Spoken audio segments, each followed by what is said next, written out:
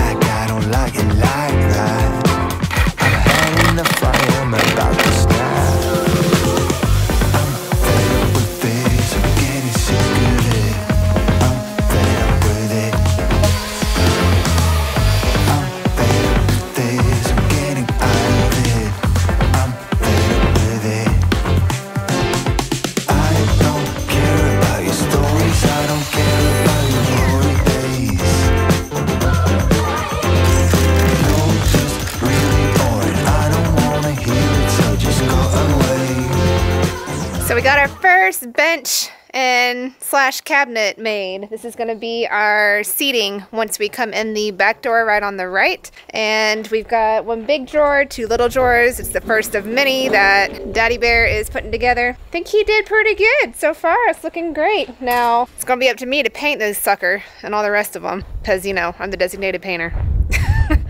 But we're also working on some bed boards for the boys. Just cut out a little slot so that they can crawl in without scraping their knees. I'm about to sand those. And what are you working on, Daddy?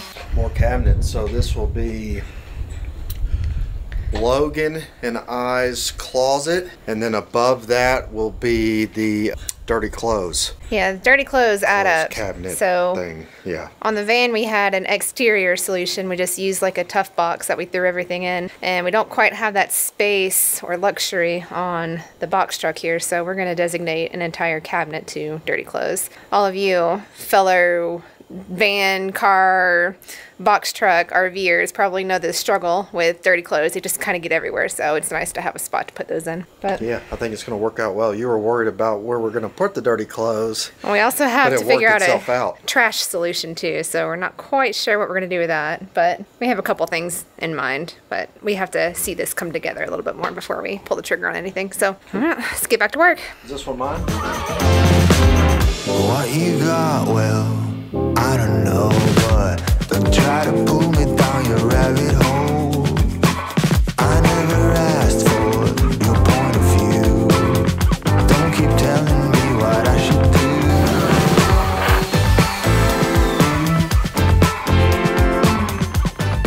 Alright, my hands are cramping. That is going to wrap up today's work. Quite a productive day. Kurt got quite a bit done with our cabinets for his closet and Logan's closet and where our dirty clothes are going to go. I got the bedboards sanded. Kurt got half of the back wall done and finished with the wall boards up. And when we dry fitted our shower wall there so that our tub will fit in, and we had to just kind of fix some of that plywood so that, you know, the plywood's kind of warped. All this wood is warped. It's crazy. You can't buy a straight sheet of plywood or any kind of wood anymore. It's kind of crazy. I think we're gonna go make some dinner and we'll be back at it tomorrow morning.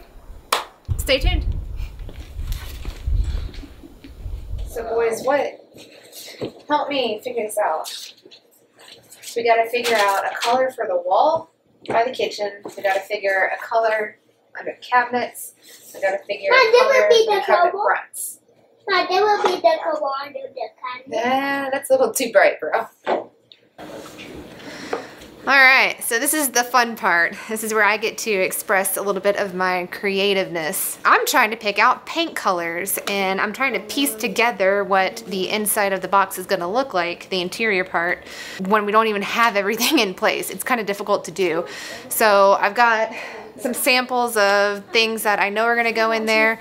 Just got our cushions in here that are going to go on the bench. I know what our backside is roughly going to look like. I'm trying to piece together our kitchen, and I'm right now kind of like knee deep trying to pick out paint colors. And some are so close together, like I can't even hardly tell a difference between the two, and I'm indecisive as it is. That's just my nature and one of my downfalls. So this is harder than I thought it would be. And of course this lighting in here isn't helping any because it's completely different tone and hue than what's going to be in the box. I know what you're thinking. I know I'm probably overthinking it all. I just need to go with the color and it's not a big deal, right? Well, it's still my home and I still want it to look nice. And it's fun, albeit could be stressful, but it's a good kind of stress. We got to make another run to the Home Depot here in the next day or two, so we've got to pick out some colors, get it solidified, because Kirt is working away on getting those cabinets and benches and the kitchen put together, so those are going to be painted very, very soon, and I got to have something picked out. And we kind of have to limit our runs anywhere because obviously our only vehicle is the truck, so it's difficult to just close everything up on a minute's notice and get out of here. So we have to plan our trips in advance. So when we go to the grocery store, we also go to the Home Depot, we also go get whatever other supplies we might need and just try to limit the number of trips that we make into town for that reason. So, wish me luck. Good morning. We have got a busy day today. So the past few days have been pretty cold, kind of yucky weather. We finally, I think, are done with the cold snap and are looking forward to some warmer temps, which means we can paint and stain and seal. And we've got a lot of that to do. But before we do any of that, today we're hoping to get at least one of our doors and windows installed. So we're gonna cut a couple of pretty big holes in the side of our box here, and that always makes me nervous. I just hope we get it right the first time, you know, as would anyone. So we've got a couple of cardboard templates that we already made. We've been to Home Depot several times. I finally got my paint colors chosen, so I'm excited about that. Fingers crossed that today goes well without any problems.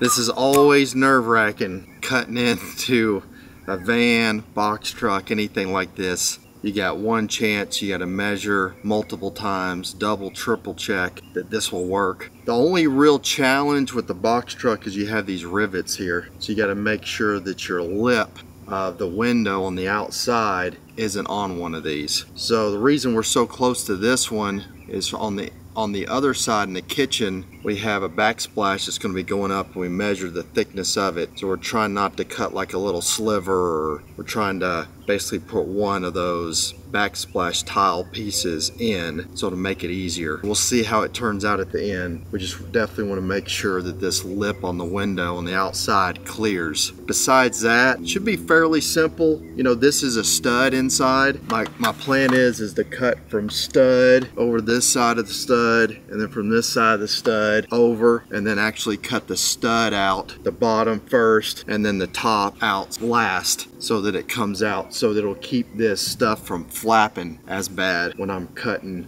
around. That's the plan. We'll see how it unfolds.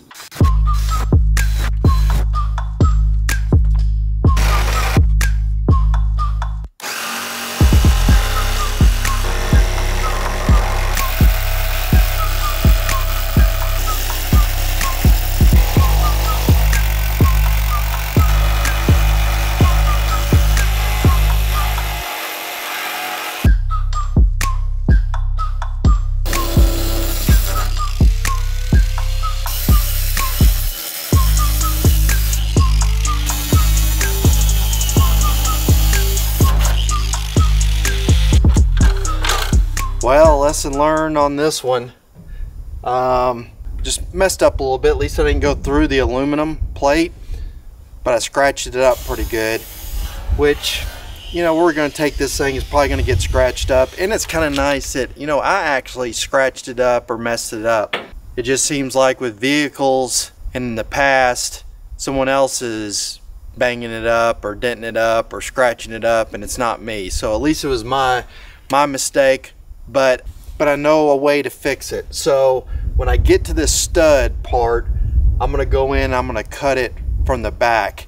The plan was cutting a little bit on the front and then finish it off in the back, but I think I'm gonna try to cut everything from the back side, so just in case something happens, it's on the back side and not the front. So I actually got the door marked out, so I'm gonna set this up for a little time lapse. We'll get this door cut out.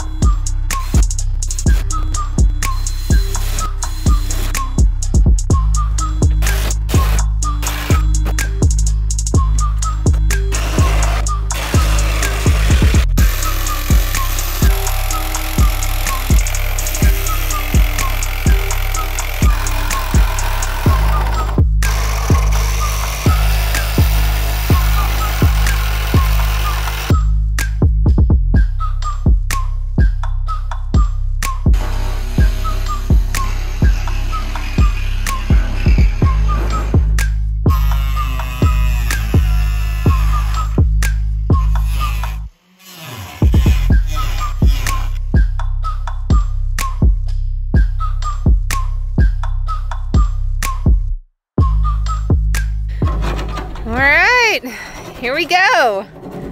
We got 2 holes in the side of the box. It looks like both the door and the window fit. We just kind of dry fitted them in. We gotta go and actually frame out both of them now, so Kurt's gonna get busy working on that. And we're just chugging along. That took all morning. You know, we probably spent at least 1 or 2 hours measuring for both of those. That's the hard part. The cutting's the easy. Yeah, I just gotta frame the door. The window, we gotta actually get it completely done inside because it clamps on the finished wood inside the tongue and groove. The door we can get in as soon as we get the frame up. We're gonna put some P&L marine adhesive on there, and we're gonna clamp it, and we're gonna let it sit overnight. Hopefully tomorrow morning we'll be putting this thing in if it's dry enough. Yeah, and the weather looks good too, so that's always a plus because we don't want we have a couple big holes in here. Open holes overnight. Hopefully the critters stay away and that little Roadrunner doesn't hop in the truck and help himself to it. But yeah, it's looking good coming along. It is 1:20. Hopefully we can get the rest of this framed out this afternoon and put it in tomorrow.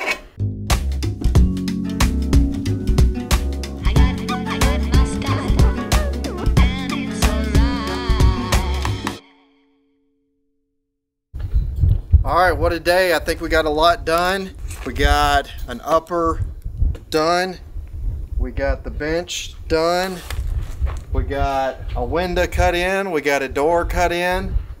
We got some sanding done on the floor. We're gonna be staining that here real soon. We're gonna be getting these cabinets in here real soon. We're gonna get them painted and sealed, and I'm gonna start on the kitchen cabinets next couple days. This thing's really gonna change in the next week. I'm hoping by, today is a Saturday, hoping by the following Saturday we'll have this thing pretty much wrapped up, besides the little detail stuff. Hopefully get about 95% done. So I'm beat. I'm calling it a day, and we'll catch you guys in the morning. All right, it is the next morning after we cut these big holes in the side of the box here. It looks like everything is holding up well. The wood is adhering. Sat overnight with the open holes here, and thankfully no critters got inside. Today is going to be a busy day of staining the floor inside here. Kurt's busy building more of our storage areas, our cabinets for the kitchen, and maybe some overhead storage for the bench and above our shower here. It's kind of my time to do a little bit of work and that painting, sanding, sealing, you know, all that good stuff. So we got a lot to do. Let's get busy.